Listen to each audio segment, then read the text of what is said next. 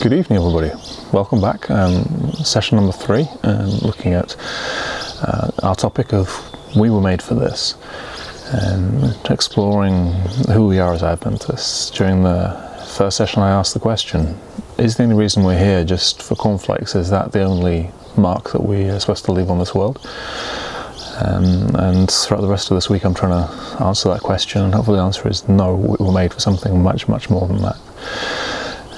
Yesterday I looked at what it is that we believe as Adventists that separates us from everybody else, the reason that we exist as a people, and doctrinally I believe that the thing that really separates us is the sanctuary. That's something that is special as an Adventist belief.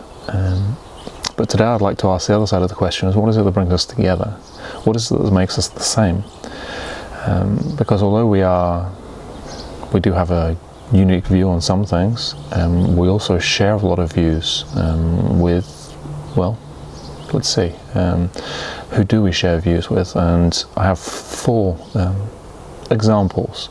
These are just examples. We have other things that we believe that are also shared, but these are 4 very common examples where we can find points of common ground with many people around us. So shall we open with a prayer, and then let's dive straight in. Most kind of righteous Father in heaven, we ask that you be with us now throughout this discussion this evening as we look at what it is that brings us together. What is it that we have in common with other groups around us? May you bless this tonight, bless my words. We ask this in Jesus' name, amen. Okay, so the first thing, and I'm going to ask, it's probably the biggest, it is the biggest one.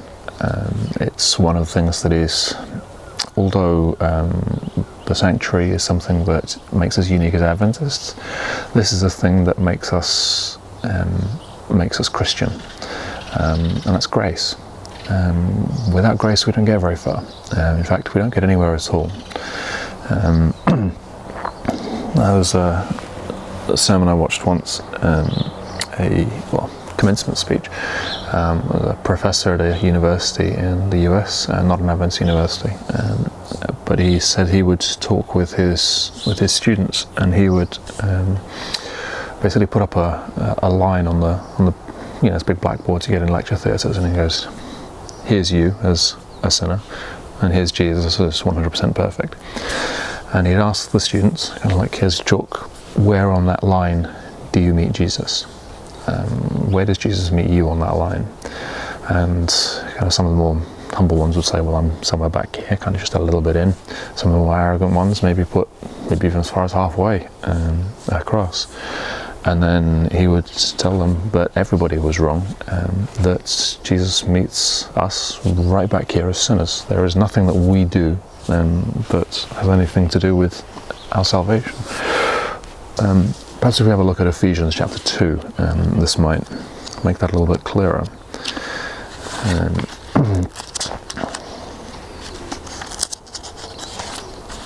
Ephesians chapter 2, Paul speaking to the church in Ephesus, and then verse 8 and 9. For by grace you have been saved through faith, and this is not your own doing, it is the gift of God, not a result of works, so that no one may boast. So our salvation is something that we have absolutely nothing to do with. It's something that Jesus has done for us. It's a gift. There is nothing, we can't work harder to earn our salvation. We can't work harder to make Jesus love us more. We can't do anything to help the situation. It all happens, well, for us long before we were born. So the question, I'll get into the second part of the question of what happens next in a minute, but the idea of grace being, it is the central thing that we have as Christians. Without grace we have nothing. And I'm sure many of you have studied, anybody who's been in the Adventist Church for any amount of time will have seen discussions on grace, and how grace is not a New Testament concept. It's not a concept that only came around with Jesus, something that was been around right from the very, very beginning. Writer of the Hebrews, very clear in Hebrews 11, that all of these great men of the Old Testament, they all did what they were by faith. By faith Abraham, by faith Moses, and so on and so forth. So without faith we can't get anywhere. The only part we have in this whole discussion of salvation is to accept it. And that, for me, it's not the core thing that makes us Adventists, but it's the core thing that makes us Christians. And by saying that, that should already give you a hint, at least, of who we have this in common with. Because we're not the only church that believes in grace, funnily enough. There are actually, the vast majority of churches believe in grace. We are saved by grace. The entire of Protestantism believes that, with a few very small exceptions. But the entire of Protestantism believes that, and then nowadays most Catholics will do something in the Western world, maybe more traditional places not so much. But it is still a very believable thing that all of these people have in common.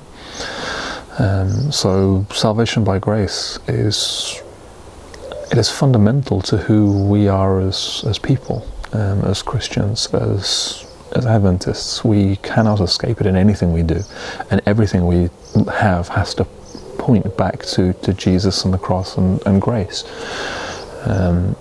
You'll see yesterday, looking at the sanctuary as being the thing that makes us unique as Adventists, actually it informs us more about grace. That's what it does. It tells us and explains a deeper understanding of grace than we might otherwise have.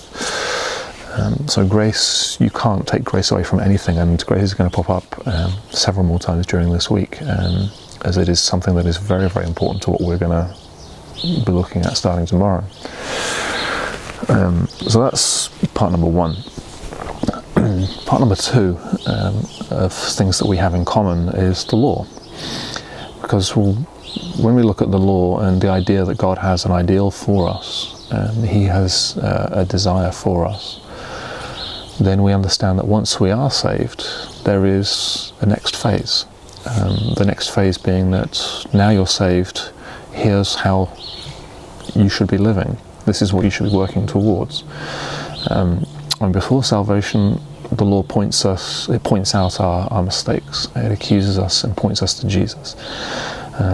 You can look through the law as they did in the time of Josiah, or they did in the time of Ezra. They read the law and they wept because they saw of all the things that they've abandoned God. In their case, they didn't even realize that they'd done. And it's the same for us. Many of us, we don't realize we're doing things until we see it in the law, and then we go, "Oh, I didn't realize I wasn't supposed to be like that. I'm very, very sorry." And it's that very, very sorry, that's where grace comes in. But then after we're saved, it tells you how you should live. And it's like, okay, so somebody who's been saved shouldn't be killing. Somebody who's saved shouldn't be lying, shouldn't be committing adultery, shouldn't be doing this. And as you go through, you see all the different things that somebody who's saved should and shouldn't be doing. Because it's not just the negative, also I should be doing this, and it's like, oh, I'm not doing that. And there's a lot of very, very good information, a lot of fantastic principles in the law that help us to understand where we should be in our lives. So let's have a look. Romans 3, Romans chapter 3. So Romans, together with Galatians, is where, of course, Martin Luther, 400 years ago, he found grace. He rediscovered grace and started the whole Protestant Reformation based on that. So let's read from verse 21 of Romans chapter 3. But now the righteousness of God has been manifested apart from the law, although the law and the prophets bear witness to it. The righteousness of God through faith in Jesus Christ for all who believe, for there is no distinction. For all have sinned and fall short of the glory of God, and are justified by His grace as a gift through the redemption that is in Christ Jesus, whom God put forward as a propitiation by His blood to be received by faith. This was to show God's righteousness, because in His divine forbearance He had passed over former sins. It was to show His righteousness at the present time, so that He might be just, and the justifier of the one who has faith in Jesus. Okay, so exactly the same as we're looking at. We're saved by grace, by faith. There is nothing that we have to do. It's what God has done for us. It's not about us being good, it's about God being good. It's about God being kind and loving and doing things for us, which we can't do for ourselves. So there is no distinction. All have sinned and fall short of the glory of God. nobody is able to do this on their own. Nobody has ever done this on their own except Jesus. So then in verse 27 he asks, then what becomes of our boasting? It is excluded. I mean, by what kind of law? By law of works? No, but by the law of faith. For we hold that one is justified by faith apart from the works of the law. You're justified separate from the works. Or is God the God of the Jews only? Is he not the God of the Gentiles also? Yes, also to the Gentiles also, since God is one, who will justify the circumcised by faith and the uncircumcised through faith. So the circumcised, which was the Jews that he was talking to, and then the uncircumcised, which was everybody else he was talking to, they're both justified by faith. They're both saved by faith. They're both made right and fixed by faith. So then verse 31 is kind of the key I'd like to look at now. Do we then overthrow the law by this faith? By no means. On the contrary, we uphold the law. So as Adventists, we have a different view on the law to most Protestants who think the law, at least in part, was done away with. We believe that the law was upheld. Because without the law having been there was no need for Jesus to have died on the cross. If the law was changeable, he could have just changed the law instead of having to die for us. So the law is still valid, and we still need the law is still the bar that is set for being right with God, for having that relationship, for able to be in contact with God, because sin can't be in contact with God. So that being the case, we know where we're looking for, and that becomes the work of what we call sanctification. It's the work of the rest of your life, and it's something that will only be completed when Jesus comes back. It's a constant work for us, a constant part of us. But it's not our work. It's the Holy Spirit living in us, working. Making good works in us. It's the love of Jesus reflecting in our lives and us responding to his love that he started it, if that makes sense. He's the one who is bringing us out. He's the one who's drawing us to himself. Now with the law, I said there's the more conservative end of Catholicism, still very much this idea we have to keep the law, and it's very clear on sin, a lot of emphasis on sin. So that's we have a lot in common with Catholics, because we have a lot in common with Jews who still hold exactly the same law today. And even then it also will reflect on a lot of people who are looking this kind of modern culture we have of if you do these 5 things then you will be successful. It's kind of like, here are the rules, this is the way life is supposed to look. For them it's kind of a yacht and the fancy cars and all of this thing, but for us it's having that relationship with God, and there are points of common ground there that we can draw on when we're talking to people. So between grace and the law, that covers all of Judaism and all of Christianity, plus a lot of other people as well. So we should call that an even 3 billion, 2.5 billion Christians plus maybe 500 million others. Does that sound fair? Okay, let's call it 3 billion just to make the numbers nice and round. So that's not far off half the world's population just with those 2 things, where we have direct things in common. That's not even about whether they want to hear about grace, that's just they already have grace, or they already have the law, or some version of it which we can build on. Then the third part is prophecy. Prophecy is a really interesting one. For us as Adventists, prophecy has been one of the traditional ways of outreach that we've had. We show up somewhere, we pitch a tent, and we throw Daniel and Revelation seminars. There were stories of people going around with these massive papier-mâché models of the statue from Daniel chapter 2. And you see photos of old evangelists with kind of papier-mâché models of the beasts from Revelation and Daniel 7, and that's really quite ingenious what they used to do with these. And then today we still do Daniel and Revelation seminars today, maybe not so much as we used to. I led one in our church 3 years ago, I think it was, where we looked at the prophecies of Daniel and Revelation. It's something that we do on a fairly regular basis still. And it's important because it gives us hope. Because prophecy is not there for us to be able to guess what the future is. That's not the point of prophecy. The point of prophecy is so that we might have faith. So that when things do happen, we might believe. And as we're warning the world about what's going to happen, and well, I'm not recording this in the church, I'm at my house. We're on lockdown, kind of nationwide lockdown at the moment. So you can see that these things are little blips here and there. You see in the news referring to biblical level plagues going on. So we have this pandemic, we have the plagues of locusts, we have the wildfires that there were in Australia at the beginning of the year, and they refer to them as biblical. And it's going to get a lot worse than this. But there's hope, because even though it's going to get worse than this, if you choose to be on God's side, it just gets better and better and better. And so we have this message of hope for a hurting world. That is something that a lot of people want to hear right now, based on what God has already done and the things He already does for us and has done throughout history. And you can see that in the prophecies. And then just a little bit at the end, which we're going to talk more about in a few days' time. So there's a little bit at the end which we need to believe is going to happen, and ultimately it's Jesus coming again is where things are headed, and that's the good news. That's the best bit, because then we get eternity, where everything that happens on this world is going to pale into insignificance. Whatever bad things are here, where it's going to seem as a minor thing there, because we're going to be looking at eternity, and that's just going to be so much better than anything we can look at here. But there is something specific I want to talk about with prophecy as well. It does have an outreach. So let's read Revelation 19. Not much prophecy in Romans. Revelation 19. Let's have a look over the page. There we go. So if we read from verse 11 down to 16 of Revelation 19.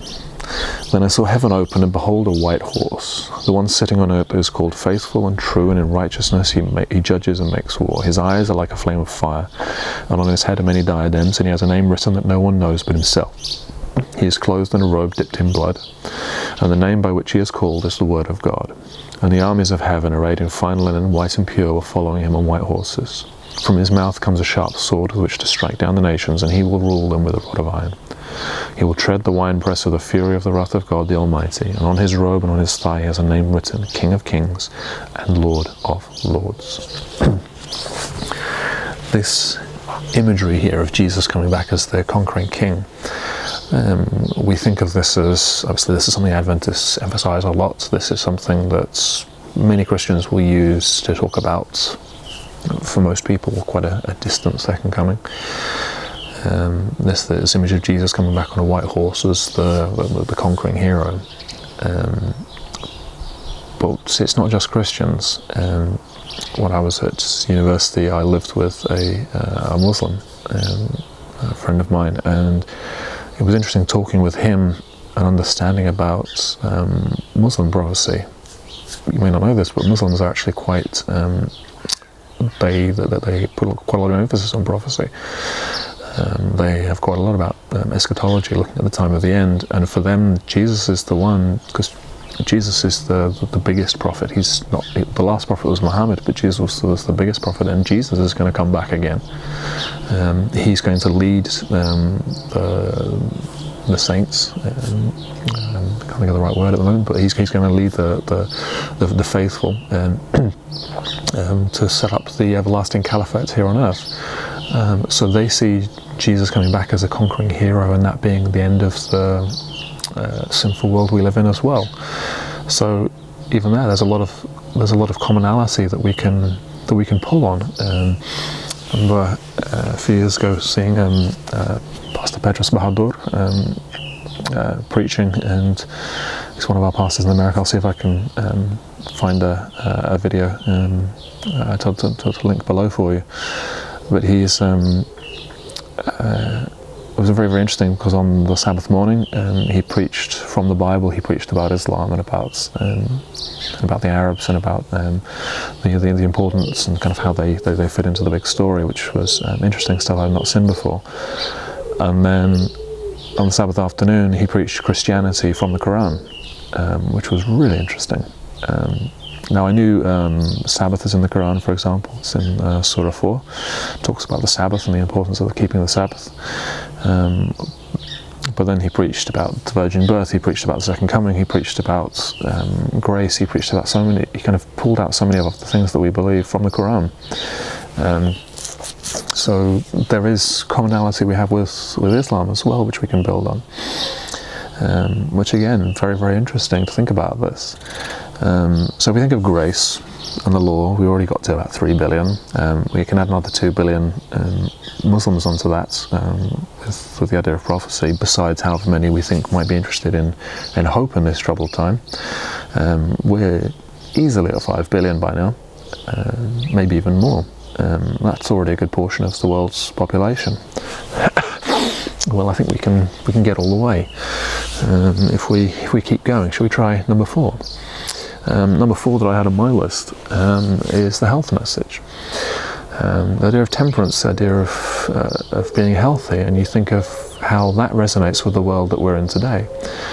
Because we're in a world that is putting a lot of emphasis at the moment on veganism, on healthier diets, on living better. You see the popularity at the moment of Pea with Joe Wicks every morning at 9 o'clock, and you can join in, you can be there in your living room, and you can be getting healthy.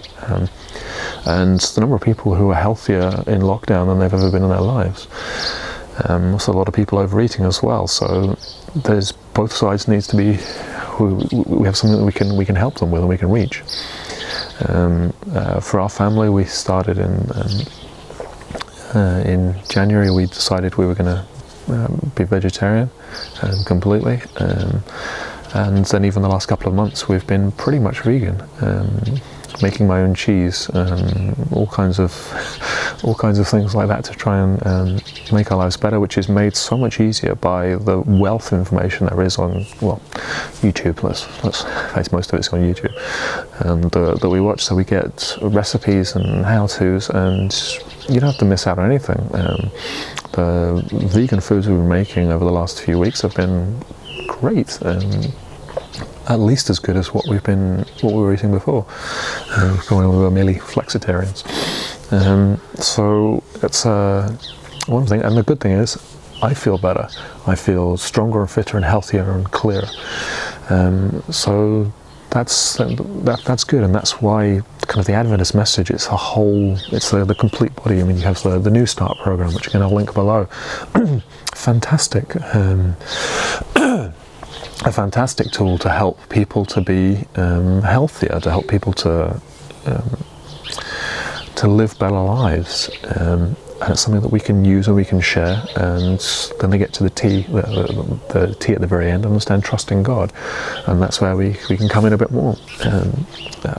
It's an acronym for those who haven't seen it, as I'll put the link below. It's a very, very good program to look at. So with all of these things together, that's kind of a huge number of people that we can reach. If we have a look at 1 Corinthians 10 for a verse on this.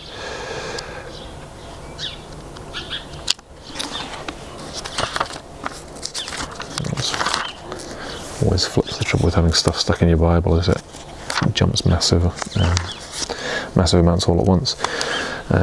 So after Paul has been talking to the church in Corinth, and there's been arguments about whether or not we should eat food offered to idols and this kind of thing, and then in verse 31 of 1 Corinthians 10 it says, "So whether you eat or drink or whatever you do all to the glory of God."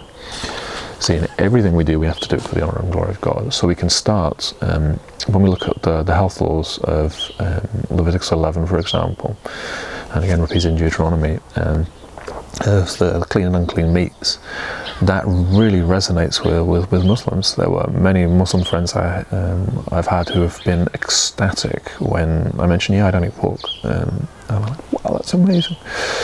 and it becomes a real point of friendship and camaraderie with them, which is, I really like that. And then you see today kind of modern vegans, Buddhists, so many others who value life, and you can see the impact we have in our health message, and the respect for nature, the respect for our bodies, the health benefits of it. All of these things kind of it's part of our message, it's part of who we've been for well over, it was the 1850s when Ellen White she started to push the idea of the health message as being important to us, and something we should pay attention to. So when you look at this whole picture, between these four things, I believe that adds up to the 7 and whatever billion people that we have on this planet today. Just with these four things, we can touch everybody. Will have something to do with one of these four things. Now, why is this important? Tomorrow we're going to start looking at Revelation chapter 14. We're going to spend 3 days looking at the three angels' messages, which I think it's why we're here at the moment. Anyway, it's because of the three angels' messages. That's what I'm going to propose. So I'm going to go through each one of those, and we'll see what the message is, what that means, what we're supposed to be doing. But understanding what we're doing needs to come from an idea of what we believe. And what we believe are these things. We believe in the sanctuary, we believe in grace, we believe in the law, we believe in prophecy, we believe in the health message, we believe in many other things as well. But these kind of are who we are. And then tomorrow we're going to start looking at what we can do with them. Now, the reason I've split it out like this and said what makes us different yesterday and then what makes us the same today, particularly the things what makes us the same. There was a very interesting series, I'll put the link below for the series of sermons by one of our academics from the US, a guy called Dr. John Pauline. He's a New Testament expert. I'm reading one of his books at the moment, which is beautiful, and he puts forward he discusses the idea of remnant, and he puts forward the idea that when we come to the end, he goes into some detail, when we come to the very end, the remnant doesn't when it comes to the very end, there are two groups. There are those who follow God's law and those who follow man. And many Adventists are going to jump ship and follow man, with the pressure that it's going to be people who call themselves Adventists today. So it's not that we're saved or we're perfect or anything like that, please don't get me wrong. But the nucleus of what we believe, that's where everyone else is going to coalesce around, and there are going to be so many more coming in than are going out. The fundamental of what we believe is going to be it's going to be picked up by a lot of people. And what he puts forward is that actually what we believe sits right there in the middle of what everyone else believes. So we have things in common with this group, we have things in common with this group, we have things in common with this group, so that when they have to make the choice, they can say, well, actually, I agree with that. And so they look at the rest of what we believe and go, or I agree with that. And so then they look at the rest of what we believe and go, And it opens the door because we have this commonality with, well, everybody. And that is a powerful witnessing tool for us. It's a powerful place, and it can only be God-led that we find ourselves in the position, and with our doctrinal beliefs being right in the centre of everybody's. And everybody has something that they can come to us with and make a start from. So we're going to look at the three angels' messages over the next 3 days. Over the next 3 evenings we're going to have together.